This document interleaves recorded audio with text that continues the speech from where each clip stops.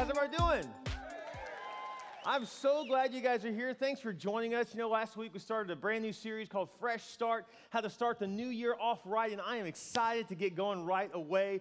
I'm excited about the things I want to tell you today. Pull out your notes. Would you do that? I want to say hello to all of our campuses. Thanks for being a part of our services today. I want to take a moment to say a special hello real quick to the Northwest campus, if I can. You know, Northwest, you guys are going through a lot of changes, a lot of stuff's going on right now. I'm really proud of Pastor Byron. He is just hanging in there through all these changes, leading you guys. I just want to stop and say, when you see construction going on, that's a good sign. When things are messy, it's because it's about to be really nice and new. Let's give it up for our Northwest campus. Can we do that real quick? Proud of you guys. Keep up the great work. Want to challenge all of our campuses to keep inviting your friends, bringing people. That's what we're about, is about reaching people for Christ. That's why we upgrade campuses. That's why we buy them and try to, make them nice, that kind of thing, because the Bible says clearly in Scripture, it says overlay everything with gold. Did you know that? All the time you see them take something old and overlay it with gold and make it holy. That just means take whatever God's given you, make it as nice as you can, and use it for the Lord. And so overlaying with gold doesn't mean opulence, it means excellence. And so that's what we want to do here. And so I'm really proud of our Northwest campus. That's what we're doing right now. We're just overlaying everything, taking that old building and making it nice and new. And so it's good stuff. So guys, thanks for being here. I want to talk today about going pro. I want to challenge you with this message called Go Pro. I don't mean the GoPro you attach to your head when you're skiing. I don't mean that. Those are great. I love those little cameras. Those are really cool. I'm not talking about that. I'm talking about how God wants you to go pro in everything that you do. See, a professional is someone who does things at another level. A professional is someone who does things faster and better at the same time. That's why they're a pro, because they can do it amazing and do it really well the first time, right and quick, all at the same time. You see, I could play in the NFL. I have no doubt that I could. I just need everyone to slow down. That's all I'm asking. If they'll just slow down, I don't have a problem with this, right? Everyone who goes from the college level to the pro level says that when they ask them, what's the biggest difference? They say everyone is so much faster. They can't believe how fast everyone is in the pros. Going from high school to college is just life-altering speeds. Then going from college to pros, blow your mind. I mean, it's just incredible how fast everyone is. But not only are they fast, but they're excellent. Not only can the receiver run the route perfectly, but he'll always catch the ball. Not only can the quarterback throw the ball perfectly, but he can throw it on a dime. I mean, it's incredible how fast they can throw that ball. It's like a rocket attached to a string. It's incredible how they do that. See, that's how you know you're a pro. A pro is someone that not only do they get paid for what they do, they built routines around what they do. Their life revolves around that. They have bent every part of their being into this one activity, and that's why we call them pros. And I believe God is leading you and I to go pro in our lives. This is not a dress rehearsal. This is a life we have, and so either you're going to make it count or you're not. And so it's time for you and I to begin to go pro in every area of our lives. If you've got your Bibles, you can turn with me to 1 Corinthians chapter 9, verse 24. I'm excited today, guys. I really believe that this content can change your life. I'm convinced that what we're going to share about in the next few minutes really can completely make 2015 the best year of your life. I'm really convinced of this, and so God's put this on my heart to give to you, and so please hear this as a word from God specifically for you today. Check this out. It says in 1 Corinthians 9, verse 24, "Don't you realize that in a race, everyone runs, but only one person gets the prize? So run to win. All athletes are disciplined in their training. They do it to win a prize that will fade away, but we do it for an eternal prize. So I run with purpose in every step. I'm not just shadow boxing." Now, he just jumped from running to boxing, right? So clearly the issue is we're not talking about running, we're not talking about boxing. We're talking about the principles that runners and boxers have in common, which is that they're both pros. They're both athletes. They see themselves as set apart for something more important than your average, everyday, run-of-the-mill person is living their lives. It says this. It says, "I'm not just shadow boxing. I'm disciplining my body like an athlete, training it to do what it should. Otherwise, I fear that after preaching to others, I myself might be disqualified." So he compares a professional runner and a professional boxer to being a professional preacher. I mean, you're thinking, how in the world do those three things go together? I mean, clearly I know I look like a boxer. I mean, no one got that. I don't understand. No one picked up on that. So here's the thing. It doesn't seem to go together, right? It seems a little odd. See, we look at athletes and think, oh, wow, they're just so amazing, and look at their bodies, their incredible shape, and their training, and their way they eat, and their nutrition. I mean, everything is just so on top of their game. I mean, to be a pro, to be the best, it's very inspiring to watch that. But that should be exactly what it looks like when people watch you selling used cars, when people watch you on the base, when people watch you as a teacher, when people watch you as an insurance salesman, when people watch you working as a nurse. In other words, God wants all of us to take what we do to a pro level. Does that make sense? That's what the Scripture is clearly teaching us. He wants all of us to play at that level with what we do. So I want to challenge you with this. Would you write this down? Number one is just to go pro, but that means go proactive.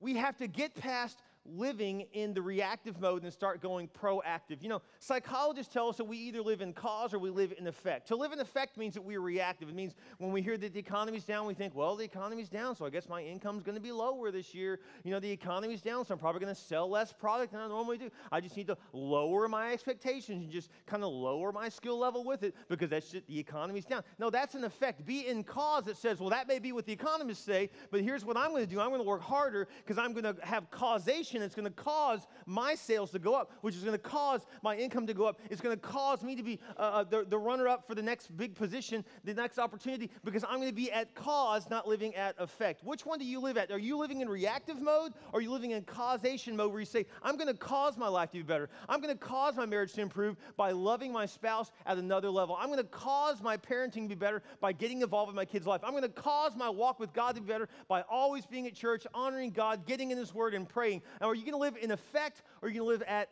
cause? Which one would you like to do today? I would much rather live at cause. Somebody better get fired up because I'm trying to get you fired up right now. God wants you living at cause. Everything in life is cause and effect. Everything is. The Bible says this very clearly, that what we do, it's either sowing or reaping. If you don't like your life today, you sowed it. So if you want to change your life, sow something new, and you'll get a new result. But it's crazy to think you're going to get a better life if you don't do anything different. We've got to do something different to get a new result. And so we need to live at cause rather than at effect. Look what the Bible says about this in Luke chapter 19, verse 13. This is interesting. This, by the way, is a parable of the talent. I don't have time to go into the whole thing, but here's the gist of it. Basically, Jesus is talking and walking along with his disciples. He says, let me give you an example of what the kingdom of God's really about. The kingdom of God, by the way, when you see that phrase in the Bible, that just means God's agenda. God's agenda for the world. The kingdom of God is like this. And he gives an illustration. And here's the illustration. He says, this master comes to his 2 or 3 employees, basically, and says, here's some money. Here's $20 for you, $10 for you, $5 for you. Go invest this, multiply it. I'll come back and see how you did, okay? And so this is the phrase that he uses here in Luke chapter 19, verse 13. He says, put this money to work, he said, until I come back. Look at the English Standard Version. He puts it this way, engage in business until I come. And so we're supposed to be engaged in business until Jesus comes back. Now, for those of you who think, well, I'm not really a businessman. I mean, I understand that those who are business people, that makes sense to them. But, you know, you may say, Pastor Bill, I'm an educator. I'm not really in the business. Actually, you are. You're engaging in the business of educating the next generation. You say, well, no, I'm in healthcare. No, you're engaging in the business of bringing healing to people's bodies. Well, I'm a psychologist. You're engaged in the business of helping people clear their minds. In other words, whatever it is that you do, I'm a pastor, which means I'm engaged in the business of helping you grow closer to Jesus Christ. Does that make sense? And so all of us are about the business that God has given us to do. And so business does not always mean making money. It may mean that. Business means doing whatever God called you to do. If you're in the military, you're engaged in the business of protecting our country. Whatever it is that you do, you need to fully engage, which means go proactive, which means get involved in your life at another level. Some of us need to stop and not just live in our lives, but stop and work on our lives instead of just working in our lives. And say, how can I improve my life? What can I do better? It's time to go pro, and to go pro means you get actively involved in what's going on in your life. What I'm trying to say is if you want this year to be radically different, then be radically different. That's the answer. I really am convinced that God wants this year to be set apart for you, which means you have to be set apart. You have to live at a higher level. You've got to go pro in your life. Whatever it is that you do, see yourself as a professional. Yesterday, I was out with my wife. We were having some lunch, and it got to be about 2 o'clock, and this is pretty normal for me on Saturday afternoons as I started mentally preparing around noon, and then sometime around 2 or 3 is when I come into the office and actually start getting physically prepared as well to preach my first message on Saturday night. And so it's about 2 o'clock, and my wife just knows my internal calendar is ringing, it's going off because she knows it's time. And I'm just talking to her about just casual little stuff, and she goes, hey, don't you need to get to the office? And I said, yes, it is. She goes, you're making me nervous. You need to get there now. And I turned to her, and I didn't mean this arrogantly, and don't take this wrong, but I said this to her, and I meant it sincerely, not bad. Not that I think I'm all that, but I just said, hey, I've done this a time or two. Because she was nervous, and I said, I got this. I said, I don't mean this bad, but I said, really, I've done this. I know what I'm doing in this area. I'm not trying to say I have it all together and I can't learn. I still need to grow, and I've got a long way to go, and there are certainly people doing a lot better than I am at pastoring a church. But I said, but you know what? I've done this. I said, you don't need to be worried. I got this. Because in other words, I knew where my calendar was. I knew what time it was. I knew how much time I had. I have a routine I go through. There's certain music I listen to. I have a prep I get ready for. There's certain things I go through. Why? Because any pro has a pre-game ritual. Do you have a pre-game ritual before you walk into door at work? If you don't, you're probably not treating it like a pro.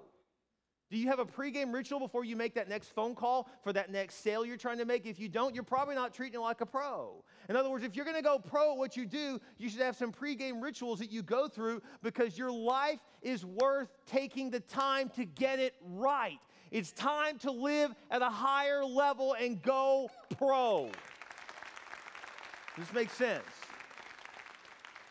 Well, Pastor, I'm just a student. I'm in college, or I'm in high school. No, go pro then. Be a pro student. Well, you know, this sounds great, but I'm a stay-at-home mom. I got 3 little kids. Oh, no, be a pro mom. That's really important. That's one of the most important jobs in the entire universe, is raising the next generation. You definitely need to go pro if you're a mom staying home. That's a very important role. He said, what do you mean go pro? You know, let's just say, you know, the husband who says, you know, I'm trying to just improve my marriage, and you're talking about all this business stuff today. I mean, I just want to be a better husband. Oh, no, we need to go pro then, because what if one day you come home and your wife says, you know, honey, I've been watching your performance, and you just have been subpar. So here's what I did. I called up a temporary service. I'm bringing a professional husband in to just run things since you're not getting the job done. And so I'm going to have him come in and see, she's going to have a resume list of what she's looking for. Well, I'm looking for someone who's qualified in this area and does this, and they treat me this way. In other words, there's certain listings that she would have if she was going to go hire a professional husband to come in, and you realize that all those things on this list, you already signed up for, dude. You already agreed to all that when you first got married, and so it's time to just go back and be pro again. Does that make sense? It's time to go pro. Be a pro husband, be a pro wife, be a pro parent, be a pro employee, be a pro volunteer. It's time for us to go pro in whatever it is that we do. We got to fully engage in what God is calling us to do. Mary Kay Ash is very well known in the cosmetics industry. She passed, of course, but she said this great quote. She said, give yourself something to work toward constantly. I love that. You know, pros are always working towards something. Give yourself something to work towards constantly. Are you working towards a goal? In other words, what is your playoffs? You know, we're entering the NFL playoffs. I love this time of year. It's one of my favorite times of year to watch all the teams but mine. Anyways, so the thing is this, we need to go pro, which means we're aiming towards a goal. Every team is like, I want to make the playoffs. And to get in the playoffs, I want to go to the Super Bowl, right? They're always trying to go for the next level. What is the next level for you? If you're going to be a pro, you should have a next level. Whatever that is for you, are you going for the next level in your life? What is that for you? It's different for everyone, but go pro. You know, we're working right now on having a San Antonio campus. You know what? We're not just going to have a San Antonio campus. We're going to go pro with it. It's going to be a nice, quality, awesome campus that will compete with any church around us, and there are some great ones there, by the way, but we fully plan on having a pro campus. Why? Because we want to send a loud and clear message that we believe evangelism is the most important thing in the universe, and so we're going to make sure our campus matches that. Does that make sense? Why? We're going to be pro.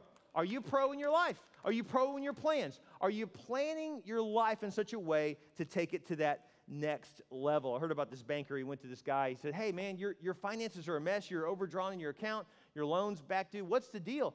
And the guy says, sorry, my wife, it's her. She just spends so much money. He says, well, why don't you talk with your wife about overspending? You got to talk to her. And he goes, to be honest with you, I'd rather argue with you than her. That's why. And so, you know, you're not going pro in your relationships then. You got to be a pro, and a pro sits down and gets proactive if there's a problem. If there's a problem with spending in the relationship, if there's a problem with morality in the relationship, if there's a problem with someone just slacking off in the relationship, you know what a pro does? They sit down and say, hey, let's have a meeting. We need to have a talk. We need to talk about this right now. This is not okay. A pro gets proactive. A pro means leadership. Leadership means you cut the problem off at the pass before it becomes a crisis. Did you catch that? So a problem doesn't just sit there. See, people who aren't leading their own lives just sit there and go, well, I've got this problem. And I always say, what are you going to do about it? Well, I don't know. I'm just going to sit around. I don't know. I'm just going to see what happens. Oh, you're going to be, you mean at effect rather than at cause? How do you turn your marriage around? You get at cause. You go, and we need to have a talk. I just really feel like we're drifting emotionally, and I feel like we're not connected anymore. We need to change that. What can we do? Well, maybe we can start having a once-a-week date night. Maybe we can start talking at night. Maybe we can start having a quick little minute-long prayer time at the end of every evening, just something to connect our hearts back together so we feel close again. Let's get proactive. Go pro. God is leading all of us to go pro in our lives. Man, I really just don't feel close to God. Go pro in your prayer life. You've been casual about it. It's time to get serious about it. Get a journal. Get a location. You always stop and you pray every day in a certain spot in your home with a certain Bible sitting there waiting for you, with a certain marker in it that tells you how far you've read and what you're going to read next, and with a journal that you're going to write down your prayers. Go pro in your prayer life. You understand where we're going here? It's time to take it to the next level in every area of your life. That's what God's leading us to do. Now, this is really important. If you will do what I'm going to talk about next, you will truly be a pro. Because this is a rare thing. If you will do this next point, it'll change your life more than anything. This is the one thing that has changed my life more than anything professionally for sure, but also even personally. What I want to talk about next. Check this out. Proverbs 27 says this: better is open rebuke than hidden love. Faithful are the wounds of a friend. Profuse are the kisses of an enemy. Basically, it's better to have someone tell you the truth rather than someone who tells you what you want to hear. That's what that means. I'd rather have someone who will be honest with me rather than someone who lies to me. Look at Psalms 145, verse 4. It says, one generation shall commend your works to another and shall declare your mighty acts. So we're supposed to have one generation pouring in to the next generation. So an older generation should be teaching and instilling certain values in the younger generation. And according to this Proverbs 27, they should also be honest about it, about how we're really doing. Okay, so we should be open to this. Look at this principle in action in Titus chapter 2. It says, older women likewise are to be reverent in behavior. They are to teach what is good, and so train the young women to love their husbands and children, to be self-controlled. It goes on and on, talk about all these things they should do. And so the Bible talks about older men teaching younger men. We see this all throughout Scripture. Paul, taught Timothy, right? We see this over and over. Moses taught Joshua, over and over, right? But also all throughout Scripture it says older women are to teach younger women. Now, it doesn't say older men are to teach younger women. A lot of men try to sign up for that. Nowhere does it say that. It says older women are to teach younger. The problem in our church, I can't find any woman to admit that she's older to actually teach the younger women. That's the problem we're having right now. The point is this, though. We're supposed to have the older generation pour into the younger generation. This is really a big deal. What does this mean for you and me? If you want to really radically change your life, can I tell you something right now? It won't change until you do number 2, get coached. Your life will really not change until you're open to coaching. We should all get coached up. Getting coached up means that you find someone that's really better at what you want to do than you are, and you say, how can I improve my game? What can I do to become a better fill in the blank? What is it for you? A better salesman. If you're in sales and you're in the middle of the pack and there's someone who's killing it in sales in your office, why haven't you taken them to lunch yet? Why haven't you asked them what their routines are, what they're doing differently than what you're doing? Why haven't you had them sit there while you're making that cold call and they're right in front of you and the person on the other end doesn't even know they're there and they're listening to every word you're saying, and when you hang up you say, how was that? And they say, here's what I would do differently. You're getting coached up. Being coached is so critical. In fact, I take it so serious in my life that I pay coaches, and I highly recommend you do the same thing. I recommend that you pay a coach.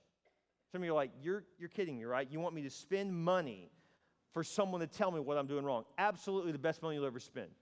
Now, you don't have to pay money, but I recommend it at a certain level you'll begin to, because when you start to value it, you'll realize it changes your life so much that you will gladly pay money, even big money. I go way out of my way to be coached. I will fly halfway across the country for a 1-hour lunch with the right pastor, because that one pastor can completely change my life. One time, I was told that I may get 20 minutes with Rick Warren. Now, some of you guys don't know who that is. That's okay, but he's a pastor, and he's doing pretty good, and he's got an incredible ministry, and I thought, if I could get 20 minutes with Rick Warren, that'd be worth my time. So I flew out with the maybe that I might see him, but I would at least get with his other guys. So I flew out, and my wife and I, we were there, and he came traipsing through the office with a wagon. It was the funniest thing ever. He's pulling a wagon. I was like, what's he got a wagon? He's got a wagon, and he carries his books, and he's always taking books from home and back to the office. I thought, I so relate to that. I do the same thing, because books are like to mechanics. The mechanics' tools are books to a pastor, so I totally get that. And he was wheeling. He goes, hey, Bill, what's going on? Even though he knew who I was at the time. And so I'm like, oh, it's the Protestant Pope. It's Rick Warren. I'm freaking out, Now I know him, and I realize he's a human, just like all the rest of us. But I'll never forget, he said, I haven't eaten yet. Let's go grab some tacos. I was like, he loves tacos. He's my man. So we went and we had tacos. In an hour and a half lunch, I probably got the equivalent of a master's degree in leadership. Does that make sense? Massively worth my time to go there. You say, well, how much did that cost? Well, to fly there and a lot. Totally worth every penny. I didn't even pay him. He didn't ask for it. If he would have, I certainly would have. He's the kind of guy that never asked for that, but I would do it. There's a guy that was a young pastor, grew up in the Methodist church, and he realized that he really wanted to impact the nations as a pastor. So he wrote a letter. Somehow he got some kind of list that was the top 10 largest churches in America at the time. This is in the 70s. And he wrote letters, because there was no email back then. He wrote letters to all 10 of these pastors' offices and said, my name is so-and-so. Can I come take you to lunch? I'll pay you $100 if I can take you to lunch. Now, $100 in 1970 would be $1,000 today. That's a lot of money. So these pastors were all like, when their secretary said, hey, someone just wrote you a letter. It's a young pastor, just wants your time for 1 hour, wants to pay you $100. They're like, yeah, tell him to fly in. If he'll come all the way for that, it's very flattering. So they're like, sure, we'll do it, right? So he said later on when he wrote about this, 80% of those pastors by the end of lunch would always say, I don't need your money. I can't even believe you would even ask that. So just thanks for even considering my time worth your flying all the way here. So let's just talk. And they just gave him free advice. That guy became pastored one of the largest churches in America by the end of his run as a pastor. And now, by the way, his name is John Maxwell, and he's sold 19 million books on leadership. I think it paid off. I think it's going to work out for him. So apparently getting wisdom is a big deal. Getting coaches is a big deal. Because here's the thing. If you're teachable, everyone will want you on their team.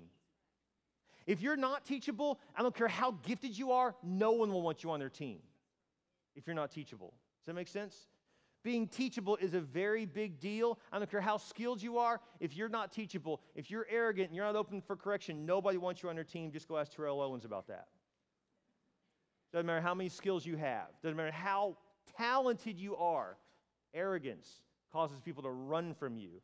Humility, teachability causes people to flock to you. Everyone's looking for someone who will humble themselves and say, how can I get better? Can I tell you the number one coach you already have? This is going to shock you because you probably don't think of them as a coach, but here's the number one coach you already have. Your authority. Whoever's in your authority, that's your coach.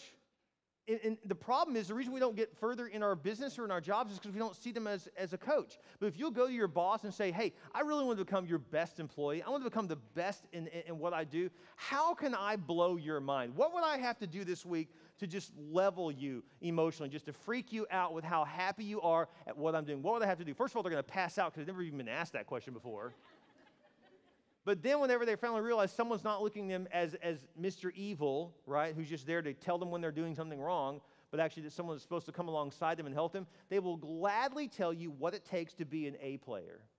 And when they tell you, do it. It's as simple as that. Get coached up. It really will change your life. And look at 2 Timothy 2, verse 3 through 7. It says this. It says, a soldier on duty doesn't get caught up in making deals at the marketplace. He concentrates, would you underline that? He concentrates on carrying out orders. An athlete who refuses to play by the rules will never get anywhere. It's the diligent farmer who gets the produce. Think it over. God will make it all plain. In other words, if you're in war, you shouldn't be thinking about business, right? Nothing wrong with business, by the way, but there is something terribly wrong with business if you're in the middle of a war. That's what it's saying. If a soldier shouldn't be getting involved in civilian affairs, in other words. You shouldn't be getting involved in other things. If you're a soldier, focus on that. If you're in business, then focus on being in business. If you're in the ministry, focus on being in the ministry. What are you doing, and are you focused? You know what oftentimes happens? Is that we end up at work thinking about home, and then because we thought about home while we were at work, then we had to bring our work home with us. And then we're at home doing work. But if you'll just focus on where you are at the time, you can get all your stuff done. So when you're at work, work. This may really shock you. You ready for this? I'm going to say that again because it's going to blow your mind. It'll change the marketplace forever if you do this. When you're at work, work. So you're like, wow, I've never thought about that. I just thought I was supposed to go on Twitter and go on Facebook and check out the latest YouTube video. I had no idea I was supposed to work. Yes, when you go there, you should work. You know, it's sad to say this, but the average worker doesn't do this. If you will really focus on your number one objective at work, you'll change everything in your life. It really can change everything. Look what it says in Matthew chapter 6:33. It says this, but seek first the kingdom of God. That's God's agenda. Seek first God's agenda and his righteousness, and all these things will be added to you. If you'll just focus on what God says the main thing is for you, then everything else will be added to you. I worked when I was in college. My last year of college, I got married. So I was, one year out of 4, I was married. And my grades went straight up, by the way, when I got married. Like, everything just changed immediately when I got married. I got real serious all of a sudden because I was in love and got married. And so my grades went straight up. Again, my wife makes everything better, and so, including my grades. And so I was working hard. I was taking 18 hours. I was working 3 jobs at the same time because I didn't care. I was in love. I was like, I'll work as long as I have to for this girl. And so I worked all these hours at these minimum type paying jobs. And so one of the jobs I got, because I was just trying to make the bills, basically meet the ends, make the ends meet. Sorry, I'm a professional speaker. I'm stumbling all over myself here. So basically, I was trying to make everything work financially. So I got a job at the local mall where I was going to college at Radio Shack. Is that hilarious or what? So I worked at Radio Shack. Just imagine me in a little Radio Shack uniform. It was amazing. So here I'm working at Radio Shack. I know nothing about electronics, but I just knew I needed to make some money, and they were hiring. So I went to work there. It didn't take me but about 2 weeks to figure out that there was one thing that all the people in the Radio Shack were making money on. It was called cell phones. Now, this is when they were brand new. And so someone told me, hey, do you know there's spiffs on these? I said, what in the world is a spiff? They said, the spiff is $50 that you make for every cell phone that you sell because they're selling the contracts. I said, you're kidding me. $50 is huge money. I was in college. That is massive money. I was like, oh, my goodness, that's awesome. So this is what I did. So there's people are just working just kind of casually all over the place. And so I just made a point that I always stood right by the cell phones, that I never left. I mean, if I was on a bathroom break, was the only reason I was not by the cell phone. So I just stood by the cell phones the whole time. No one else figured this out. I don't know why they didn't. I was like, look, this is where the money's at, so I'm going to go stand right by where the money's at, okay? So I just stood there, and anytime anyone even came near my atmosphere, I'd say, hey, you interested in a cell phone? And they'd say, I'm thinking about it. I mean, I don't know. I'm not sure if I'd ever use it. Oh, I think they're going to be big. Come on over here. Let me show you. You know, so I started showing the cell phone. I'm really dating myself with everyone who's under like 20 right now. They're like, what? You know, I know. We barely had electricity back then, too. It was crazy. Anyways, so I'm standing by the cell phones, and I would sell these cell phones. Well, here's what happened. I wasn't even trying. I was not an expert in anything about this, but just by doing that, I became the #1 salesman in the region, and this was also considered the Houston region, even though it was in Nacogdoches, which is way far out of the Houston region. So a 140-mile region, and I became #1 salesman 2 months in a row. After that, I graduated, and we moved to Fort Worth, where I was going to go to seminary. And because the corporation, Radio Shack's corporation, is owned by Tandy, they're located in Fort Worth, my boss called her boss, who then called his boss that works at Tandy and said, you need to interview this guy. And I said, I'm not really interested, but I'll at least go to the interview. I mean, I don't know, if you're going to offer me something crazy, who knows? And so I went, and they offered me a full package, full job. I freaked out at the amount of money they wanted to pay me, all because I stood by cell phones. And you know what I learned? A little bit of concentration will open all kinds of doors for you. I wasn't even trying. I could have been a Radio Shack stud. It wasn't about that job. It was about whatever you do, focus on what matters. What is it that you do? Focus on what matters the most. You know what's crazy? What this means, by the way, number 3, is to do less to achieve more. One of my favorite things to do every year, by the way, I do this at the beginning of every year, is I make a not to do anymore list. We all make to-do lists. I like to make a not to do anymore list. Here's the things I'm not going to do anymore so I can focus on what matters the most. So we should always have a not to do anymore list that we create. What's on your not to do list? It's very important. Professionals have long not to do lists, and they hire other people to do it because they're so good at what they do, they get paid more, and they hire people to do all the things they don't want to do. That's how you know you're a pro. So I want to challenge you to consider that. It really can change your life. You know, if you put a football in my hands, it's worth about $30. You put a football in Peyton Manning's hand, it's worth about $15 million a year. If you put a basketball in my hands, it's virtually useless in my hands, by the way. You put that same basketball in Kevin Durant's hands, it's worth about $30 million with a $100 million Nike contract on top of that. You put a baseball in my hands, it is completely useless. You put a baseball in Alex Rodriguez's hands, it's worth $20 million a year. You put a slingshot in my hand, and it's just a toy. You put a slingshot in David's hands, and it's his key to the palace. You put nails in my hands, and I could maybe, nail up a window or maybe a door frame. You put nails in Jesus' hands, and he'll save the world.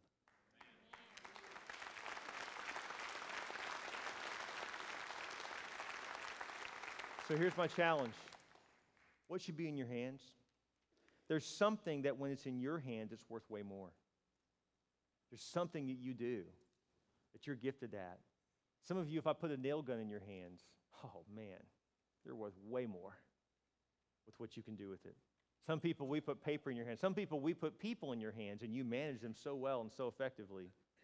What is it for you that when we put it in your hands, you can do great things with it? Figure that out, and you'll be right in the middle of the purpose that God called you to do with your life. My last question for you is this. Have you put your life in God's hands? Because if you'll do that, it changes everything. Would you bow your heads with me? Every head bowed, every eye closed. Would we just take a moment to pray right now? Have you put your life in God's hands? Here's how you do that. The Bible's really clear. God sent his son Jesus to die on the cross, to pay the price for your sins and for mine. He took the nails in his hands. He hung on a tree. He hung on a cross, gave his life in a gruesome death to pay the price for all of our transgressions, all of our sins, all the things we've done wrong. Then Jesus rose again from the grave after he had died, proving that he is God. No one has done that. He's the one. He's the Messiah. Now he waits for you to individually receive him in your life. You can pray a simple prayer and receive Christ right now. Would you pray this prayer with me? You can say, Dear Jesus, I realize I need you in my life. I believe you died on the cross for me. You paid the price for my sins. And I believe you rose again from the grave, proving that you're God. And now I ask you, I invite you to come into my life. Change me from within. Be my Lord and be my Savior. Thank you, Jesus, for saving me. In Jesus' name, amen. Amen. Isn't God good? His word is so true.